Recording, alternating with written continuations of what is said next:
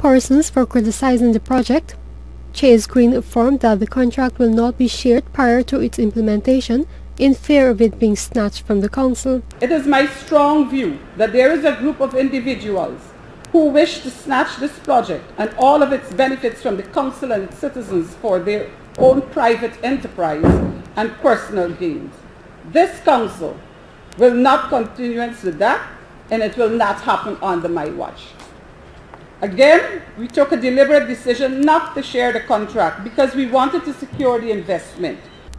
Since November, the city has signed a contract with Smart City Solutions Inc., a company collaborating with National Parking Systems to install solar-powered parking meters in the critical areas.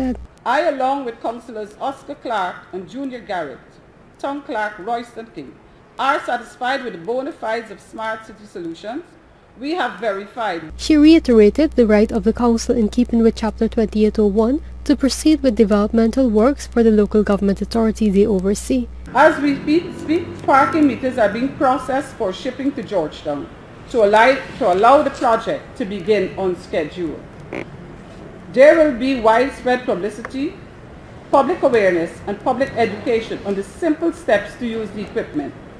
All such matters would be managed by the City Council. Responding to questions from the media, Town Clerk Royston King noted that Guyanese will afford to pay for parking in his view. The point I want to make is that we are not particularly concerned about the payment because we know that Guyanese have the ability to pay, but it will not be 125 per rotation, it will be less. Condemning